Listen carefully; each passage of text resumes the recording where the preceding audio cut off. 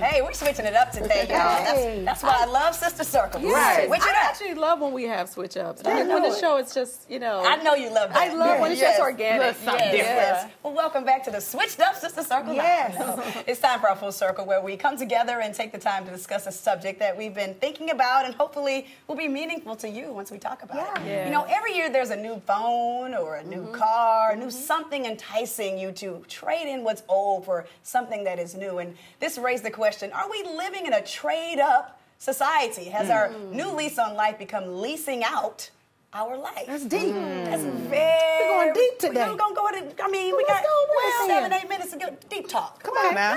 Let me talk to you guys about something. In certain areas of life, trading up is a positive. Come on now. Huge positive, huge plus. And now there's not so much. Let's talk about a career, okay? Maybe a job. You've worked hard, you've worked your way through the ranks, and now you're up for promotion, right? So that is a good trade up, right? Absolutely. Yeah. Now, there are some that are not so good, Okay. You know, Break you it on might down. think you trading up a better woman, Right. and you're not. You really Right, right. I'm just saying, in a relationship, Right, and right. you might not be. The grass ain't greener. I don't know how to say. Well, you keep trying to upgrade folks, and they just keep choosing coach. Right.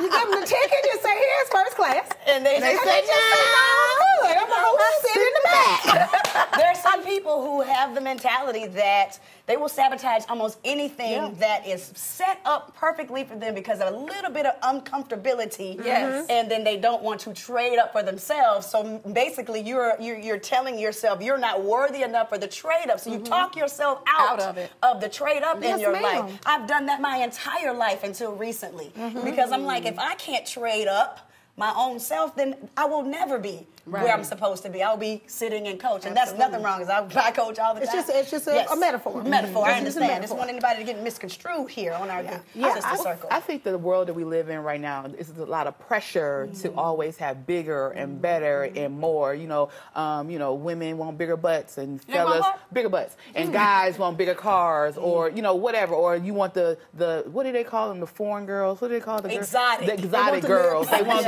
What do they call them? I couldn't remember the name, but my thing is, it's always what I have right now is not enough, and then if I get more, I'll be better, and I'll get the win. I'll have the trophy. I'll do this. So unfortunately, I think all of the world we live in, social media, and the pressures that we put on ourselves and each other to be more and have more, it's just that's our reality. Essentially, you're just putting yourself on a hamster wheel. Absolutely. Constantly chasing. I mean, even comparing yourself to someone else or what they have in the life you think they have, because often it's not what you think. Come on now. And you're looking and watching them on social media. Oh, this person is on this trip, and this person has this and that other.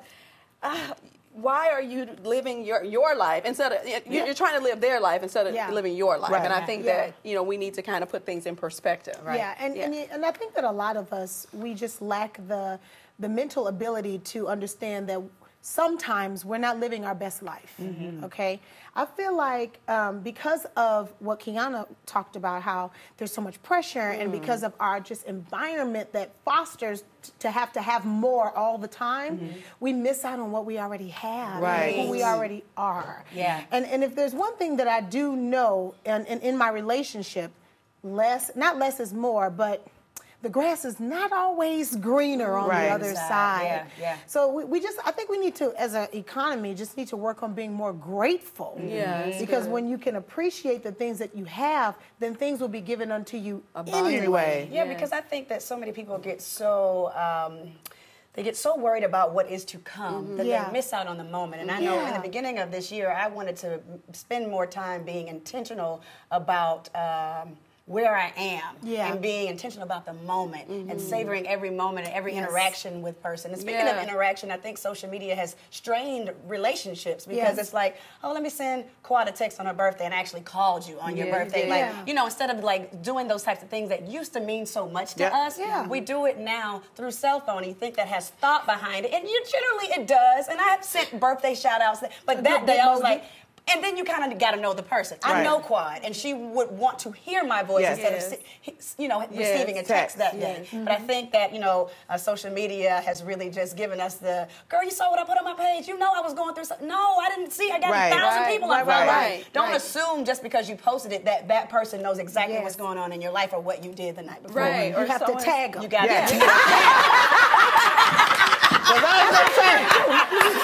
That was good. You got to tag. See, this is the problem. You can get deeper. You can get deeper. You can get deeper. You can DM me. You can DM me. Social media, know how to do it. Yeah. Okay, because then you can be effective. That was good. Yeah. Because it's so true. So many people. I put a comment. You didn't see my comment? No, ma'am. No, girl. It's 500,000 people following me. Right. I did not see your comment. No, I didn't. Man. Sorry, call me. Yes. Yeah, but that's true. That's very true. And it's ironic because that's all we used to have. And it's just I think setting goals. I don't want people to get this misconstrued, but setting goals for yourself is amazing. I think everyone should, definitely. But what I don't want people to get into is running and chasing someone else's life. Yes. Yeah. That's what I don't want people to do. And I think somewhere down the line in social media, that kind of happens to us. So I don't know if we're really trying to do that. I think we just see something and say, I wish I was doing that. I want to do that or whatever, Yeah. Well, I don't roll, but that's just me. And I mean, this is the not new Rashawn, but I'm 42 years old, and I don't really care about what else doing on social media. But we're talking about, because we're having this conversation, because there is a 16-year-old girl who may be home from school today watching this saying, oh my gosh, Miss Rashawn doesn't think that looking at someone else's social media validates her. So maybe when I look at someone else's page this time, I won't try to have that life. I want to be comfortable with who I am, and that's why we talk about these particular issues. 16 and 60. Somebody out there care. You know what I mean? Right. And it's very unfortunate, but the internet has put us in this kind of micro environment where everybody's looking, always checking my likes, my tweets, and this. So at the end of the day, I think we're just programmed right now to want more and greater and bigger. Ooh, my goodness. Well, that's it for us. We're ending the show here. Can we believe it? That's so fun. That is fun. We want to thank all of our amazing guests who came to the Circle today. And tomorrow, the boss, Rashida Frost from Love and Hip Hop Atlanta, will be here. We loved having you inside the Circle. Cannot wait to do it again.